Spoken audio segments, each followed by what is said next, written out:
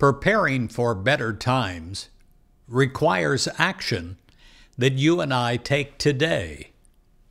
It says in Proverbs 3, verses 9 and 10, "Honor the Lord with your substance, then your barns will be filled with plenty." Well, this is talking about a bountiful harvest. And you can have this, and I can have this in life. A harvest that is from the actions that we take today. You know, there is a time for sowing seed.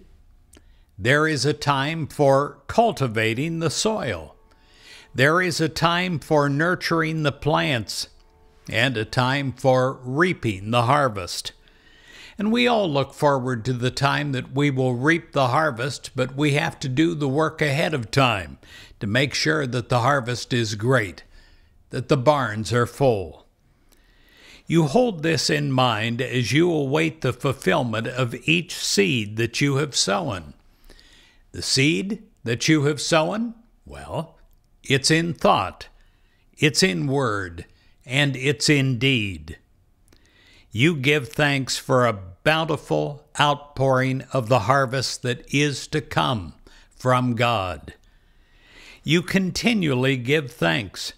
You concentrate on sowing positive seeds that will nourish and will mature into a wonderful, bountiful harvest of good. You cultivate the fertile fields of your mind by weeding out any negative thought.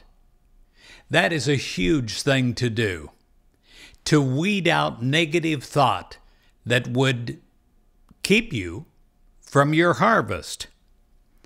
You nourish your seed thoughts, your words, and your deeds. How? Well, you nourish these with prayer and meditation. You trust God for the supply to meet your needs, and you will have a growing harvest of God good. We thank you, God. We thank you for a bountiful harvest.